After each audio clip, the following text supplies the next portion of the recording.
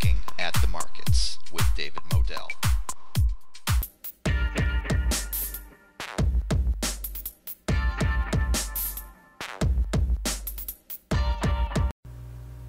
Welcome to Looking at the Markets with David Modell. Today's special guest is Mr. Hardianto Sunoto. Mr. Sunoto is based in Indonesia. He graduated with a bachelor's degree in chemical engineering. He started trading the stock market in 2009 after the subprime mortgage crisis. In 2011, he was introduced to the Forex market and immediately fell in love with it. He is currently an independent trader with the Forex All Stars.com, which I recommend that you check out. His analysis of the market is technical, with Elliott Wave theory, Fibonacci, and classical chart patterns as his favorite tools. Hardianto's Twitter handle is at @trader_Hardy. So, Mr. Hardianto Sunoto, welcome to Looking at the Markets. Thank you, David, for having me on. It is absolutely a pleasure to have you here. Now, your past performance is really impressive. People put their money into the S&P 500 and hope for 10 or maybe, if they're lucky, 15% in a year. But looks like, according to this chart here that you've got up on the screen, that you're making a lot more than that. Can you tell us about your performance over the last year? Yeah, the last year I've been making close to 50% of my accounts. So I've been approaching the markets in the Forex. I trade the Forex market, and I use Elliott Wave mostly to trade it. So I really pick my entry, a really great entry that has a high probability with a really great risk reward for me. Absolutely, and I mean, 50% in a year returns. That's really fantastic. Again, I recommend people check out that's forexallstars.com, and the links to all these will be in the description of this video. But before we get to check out the rest of the website, I want to see how you're getting these kinds of returns you're getting. And Sure. I understand today we'll be talking about Elliott Wave theory in particular, and how you can ride the Elliott Wave for big profits like you've been getting. So do you have any charts you'd like to show us today? Before we started, can I show some of the statements so we can look at it, how I get all the returns? Yeah, so Absolutely. people can look at it. Yeah. So as you can see, I have more profits than loss in my account. So if we're trading, we really need to pick our entry. So once we get it, a really good entry, you can serve the market. You just leave your position on, and then you can get more profit with a great risk reward instead of just getting into the market just to get in the market. Yeah, absolutely. We're all going to take losses sometimes, but when your profits are much more consistent and bigger than your losses, and I'm looking at right here on your statement, you have a few small losses and you have a lot of much bigger profits in there, and it looks like It looks like you're using the time-tested technique of letting your winners run and cutting your losses short. Would that be correct?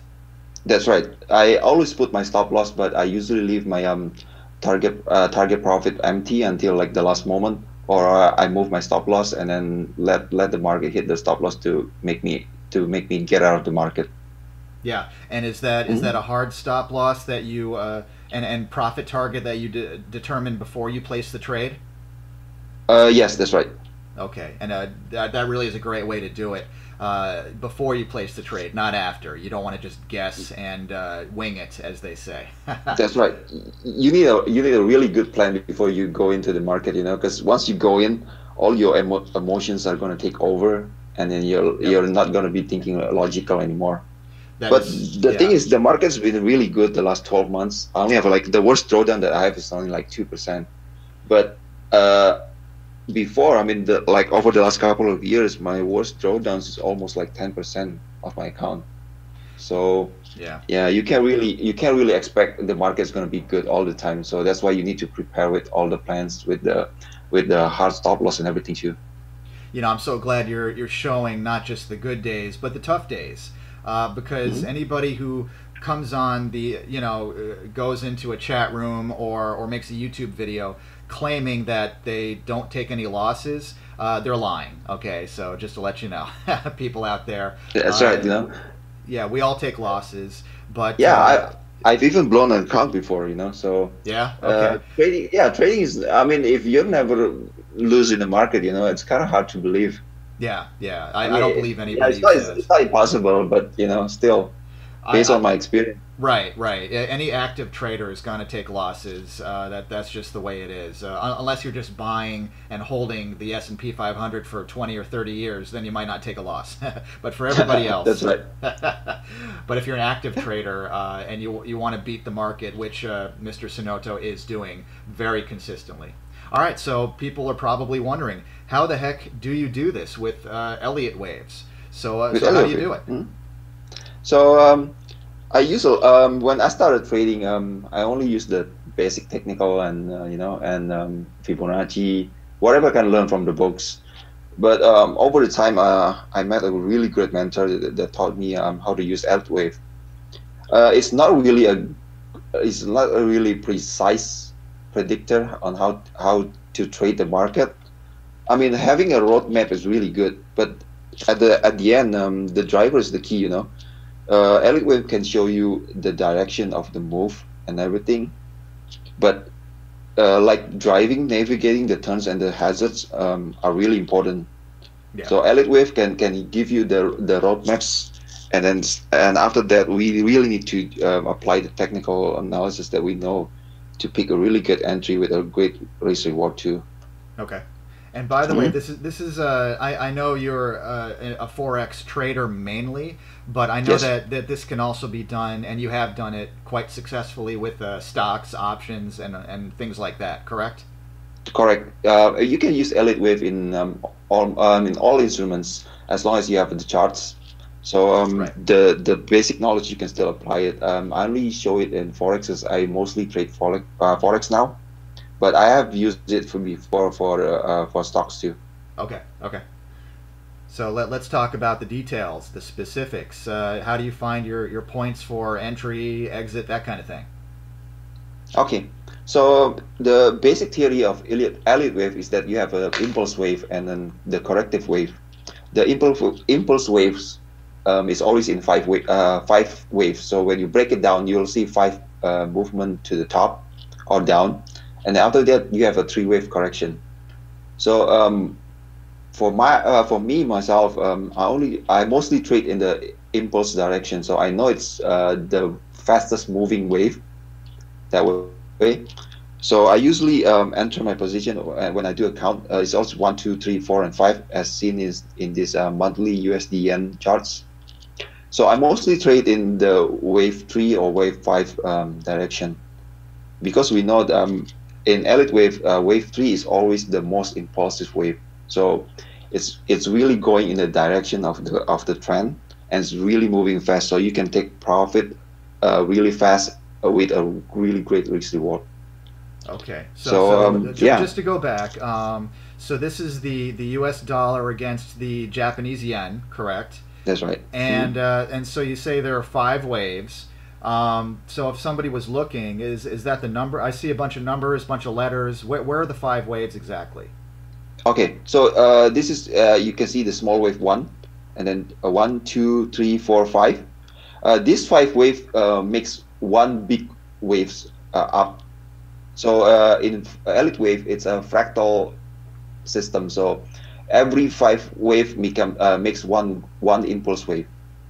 Got it. Okay. So within every fractal, meaning that you've got a big wave that is consisting of lots of little waves. Is that correct? That's right. Okay. That's correct. And even the small wave, you can break it down again to a smaller wave. Wow. Okay.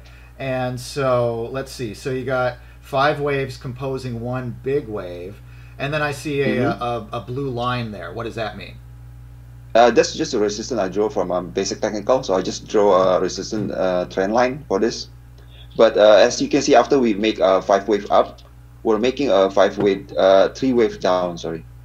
So we have A, B, and C. In Elliott Wave, for the corrective wave, we always use the letter instead of the number.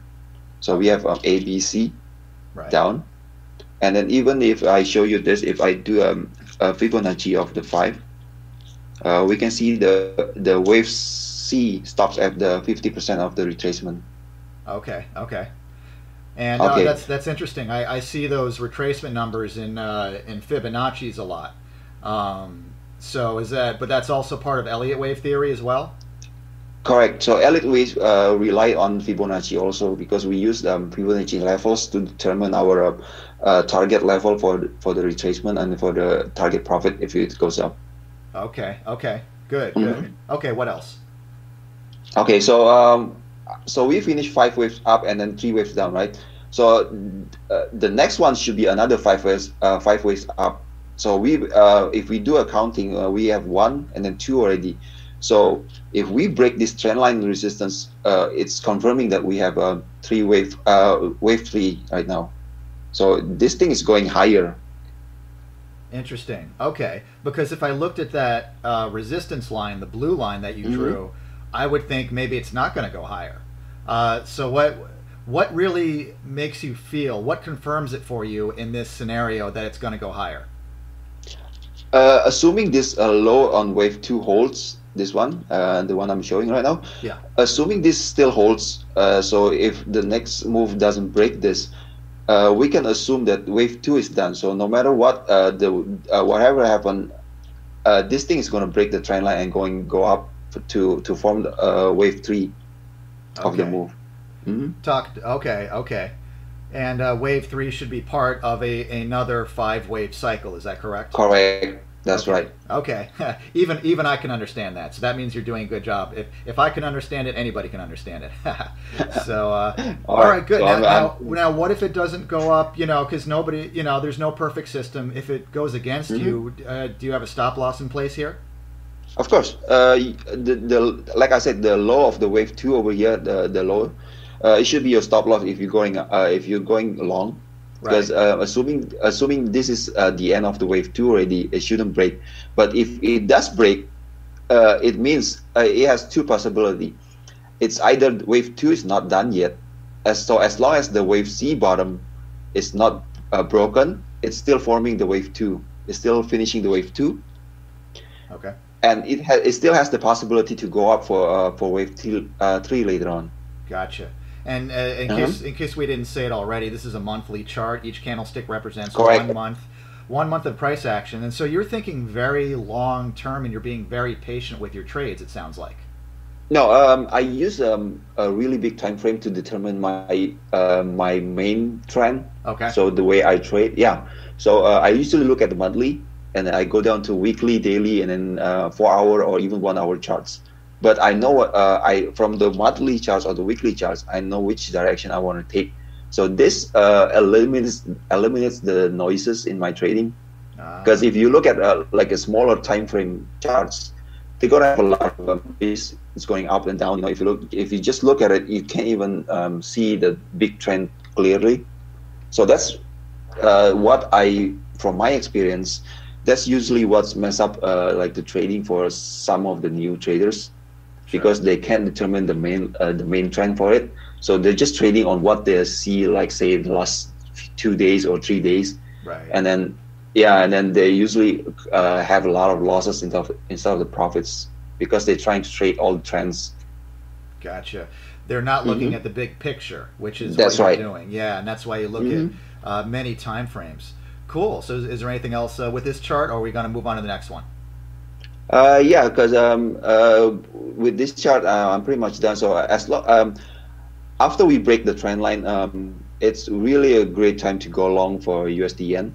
Got it. Because if we're forming wave 3, and then if it breaks the top of the wave 1, we're not pretty sure that it's going to make wave waves up for USD yen. So I've been a bull for USD yen for quite a while now. Okay. Got it. All right, very good. So that's the monthly USD versus the yen.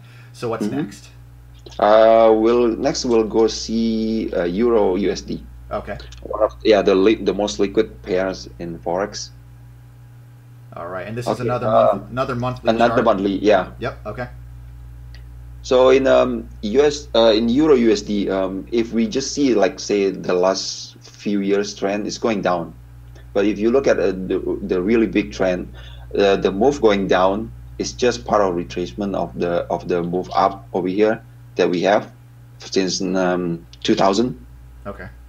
Okay. So if we break it down, we can see another 5-wave move. So 1, 2, 3, 4, and then 5. Right. Okay. So yeah, but the difference between the Euro USD and the USD Yen before is that the correction for the Euro USD is a complex correction instead of just the ABC we saw in USD Yen. So Okay.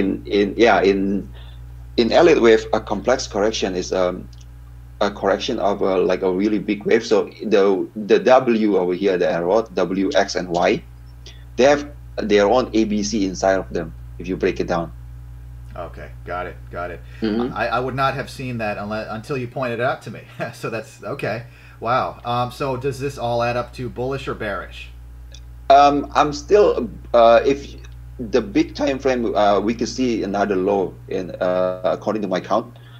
We should see somewhere below 1 in the future. Okay. But if you're looking if you break it down to a smaller time frame, say daily time frame, we're only seeing wave 3 up, and then now it's forming wave 4. So we should see another move up for a wave 5 of C. So we could still see somewhere around 1.2, 1.3 in the future before we go down. Okay. All right. And by the way, what program or software are you using to make these amazing charts? No software. I do it everything by myself. It's manually done. Oh my goodness! Wow, that sounds like a lot of work, but for the kinds of profits you're making, it's probably worth it. It's worth it, and you can use it as long as it's not breaking any rules of Elliott Wave. You can use it forever. Yeah. Wow. Wow. Very good. All right. Good. So that's the euro against the dollar, and this is the daily Mhm. chart. Good. Good. What else do we have? And then another one I want to show you is cable, GBP USD. Yep. If we look at let me move to the monthly first. So I'm still very bearish on cable. So according to my Elliott Wave count, we're making move down. So we have A and then B, and then the C is not done yet because we need a 5-wave move for the C. Right. So we can only see 1, 2, 3, 4, and then we need to see another wave down 5 to complete the move. Yeah. Okay. All right. And that is the monthly chart. So again, you're not going to place any bullish bets at all, even on a weekly or daily chart at this point? No, I've been selling GBP USD for a while now. Okay. Okay. And you've done probably quite well, because I see, I see the big financial crisis there in 2008, and then some chop or consolidation, whatever you want to call it. And then another big wave down, which you're saying is still in process. It's not finished yet. It's not finished. I think we could see somewhere lower. I think we can see somewhere lower than the 119 that we saw last time after Brexit. Yeah. Okay. Yeah. Okay. Wow. 115 should be. You're saying 115 is your target there for your bearish bet? Yeah, that's right. Okay. Okay. Wow. All right. Gonna be some more bloodshed in the future. Sounds like. Yeah, the common theme from these 3 charts are that we can see that all of them are pointing to USD bullishness. You know. Yeah. Okay. Mm-hmm. So it's not coming from the weakness of the British pound so much as the dollar might be going. Well, it could be both. It could be both, but. Okay. Yeah, but from all the 3 charts that we saw, all are pointing to USD direction. So I'm thinking USD still has like a more bull run for like a couple of months later on. That's really interesting because for most of 2017, the U.S. dollar was just going down and down and down, and but then maybe it's bottomed out and maybe an opportunity. So we'll find out. Yeah, I think we could still see more lower dollar for a while, but in the long term, I'm still a USD a dollar bull for later on. In the long term, got it. All right. In the long term, gotcha. I'm learning a lot here. That's the pound against the dollar there. Great. What else do we have? Let me show you another one. It should be interesting one. The Euro GBP. Okay. So Euro GBP. I don't know. Let me erase some of the FIBO level so you can see more clearly. Okay, let me do that, and then see the monthly. So in Euro GBP is the same. I'm looking for a move lower a little bit over here before we see another bullish run, because we have A, B, and then we're still missing the big C, the wave up. Yeah. Okay. So I'm looking for a little bit more lower, because this is one already. Two, we need A, B, and the C is not done yet. So we could see a little bit more weakness in this pair before it's really going to take off. Huh. Okay. All right. It's interesting how you have waves within waves, and so you get a lot of head fakes, a lot of false breakouts, false breakdowns. Would that be accurate to say? Correct. With because the big waves, I just use it for the direction. Yeah. But to trade the actual trade, you need to break it down to a smaller wave so you can look at it. Yeah. Because even in a bearish wave, you could still have the bullish part, right? Right. Right. Yeah, because nothing goes straight up or straight down. It's more like a staircase. That's right. More like a staircase or whatever you want to call it. It's got jagged parts in it, and so you have to look at the big picture like Hardianto does in order to see the overall direction. Because if you only look at the daily chart or the 5-minute candlestick chart, you're likely to not get the big picture, which is what we're doing here. So this is great. Good. All right. Yeah, you got a couple more for us? Yeah, actually I have some more. Great. I think I want to really show the USD CAD. Okay, so the loonie, if you go to monthly, we can see it's moving in A, B, and C already. So the correction that we saw earlier, and then we have the correction wave, and then I think we're still going down for this. So yeah, we could see another lower somewhere around below 120 for USD CAD before, because this one, the structure is not that clear. So this one can be either 1, 2, 3, or just A and B, A, B, and C, and then that's it. And then done, and then we're going up again. But for now, for the short term, we're most likely to go down before we go up. Is it possible for a wave to just not finish like that? Just have A, B, and C, and that's it? What do you mean it's not finished? Like waves have 5 parts. Oh wait, but so you've got A, your B, and your C. So is there a 4th part and a 5th part, or is it just A, B, and C usually? It depends if it's a corrective wave or not. Sometimes the characteristic of the A, B, and C and 1, 2, 3 are quite similar. Okay. So you can't really tell the difference whether they're starting 1, 2, 3 or A, B, C. If something like this happens, I usually trade until like the 3rd wave already. So I won't chase the wave 5 even if it happens, because we might not know whether it's going to happen or not. Gotcha. Okay. All right. So, but all of these patterns, the A, B, and C pattern, it always finishes in some form or fashion. Would you agree with that? That's right. Okay. At least that's according to Elliott Wave theory. That's according to theory, and then I've seen quite a few cases that that's the case that's how I trade it. Right. So I really completely put my trust in it, Yeah. Because I mean, trading is like really falling in love, When you fall in love with somebody, I mean, you gotta trust that person, right? Yeah. So when you're trading, you just have to trust your chart. So whatever the chart is showing you, that's the way to trade it. It's not what you think or what you feel. I mean, it's what the chart is telling you. And that eliminates the emotions. That eliminates impulsive actions. That cause us to lose money. And so this is great. This is great. Great. And you got 1 or 2 more before we talk more about your website? Yeah, let me show you the last one. Sure. Let me show you the Aussie dollar. Yep.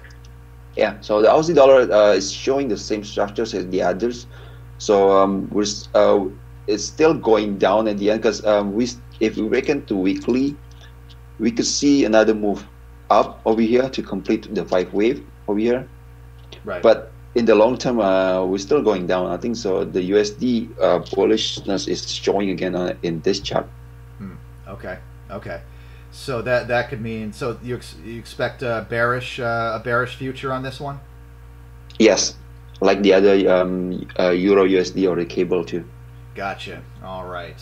It's really amazing to see all the work that you put in manually, the trend lines, the Fibonacci lines. You also have the RSI down there on all these. Does that figure into your calculations? Yes.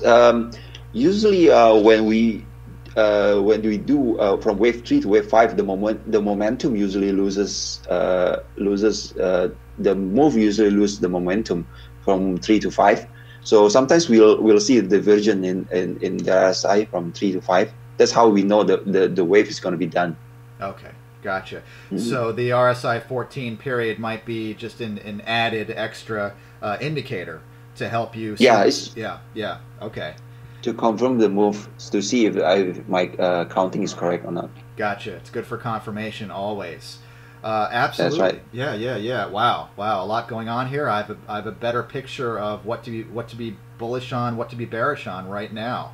And of course, everything we're saying in this video is not investment or trading advice. Everybody needs to make their own decisions. I am not a registered or licensed investment advisor. So you want to consult somebody who's registered or licensed if you want investment advice. But these are ideas that you can use. And if people want to learn more about this, more about how you do what you do, and to get some of your trading and investing concepts, could they go to your website, which is can they tell us about that? And actually, the website doesn't offer any education or analysis for it right now. Okay. For now, we're just offering a trade copier service, because based on our experience, because a lot of people was asking me about my trades and everything, and they're asking me if I provide like analysis or for signal service, right? Right. The thing is, if we started a signal service, because Forex is a worldwide market, right? It's open 24 hours a day. Sure. So if I provide a service, because I'm based in Asia, so if I'm trading in Asian session, the people in North America are sleeping. So even if I provide the signals and everything, they won't be able to execute it. And then, true. And then not all my signals are profitable, right? So if they only execute whatever they can, they might end up with more losses than the profits, because they might end up taking the trades that I'm taking a loss on. I see. So yeah, so that's why we started the idea of a trade copier service. So instead of me giving you signals, you can just copy my trades. So wherever I execute, it's going to be executed in your account. So it can be set up automatically with their broker. Correct. And yeah, we have our software, so we'll set it up on our software, and it'll copy my account. So whatever trades I'm taking, it'll be copied on your account. Got it. Okay. And people do have to take responsibility for their own accounts. Correct. So if they choose to do this, they're choosing to make these trades. But judging by looking at those results right now, I don't see any losing months. So even if you might have a losing trade occasionally, their small losses and big wins add up to big profits over time. I mean, 50% on the year, approximately. That's fantastic. I don't see that very often. So this is really something that people can take advantage of. That way, people don't have to manually draw all those lines on their charts. Correct. People with this software, you're still in control of your account. I mean, if I open a trade and it copies to your account, right, you can still close it manually if you don't like it. Yeah. You can still you're in complete control. So it's still your account. No matter what I do, it's at the end it's your responsibility. I mean, you still either want to follow my trades or you want to close it, it's up to you still. Yeah. Gotcha. All right. And that's forexallstars.com. And you want to go there, and as you can see, they have a blog, frequently asked questions, and they'll even explain how it works if you want to know. All right. So and then we got some requests too for the we're still getting some requests for the signal service. Yeah. So in the future we might be starting the signal service soon. Cool. But we haven't decided when. But people can still follow us at the Twitter at Forex All Stars, or my personal Twitter at trader_Hardy. Right. Over there, I still provide all the charts. I sometimes post up charts of the trades I'm going to take. So if people want to learn Elliott Wave or want to take a look how I draw my charts, people can still go over there and just take a look. So you are truly riding the Elliott Wave for big profits.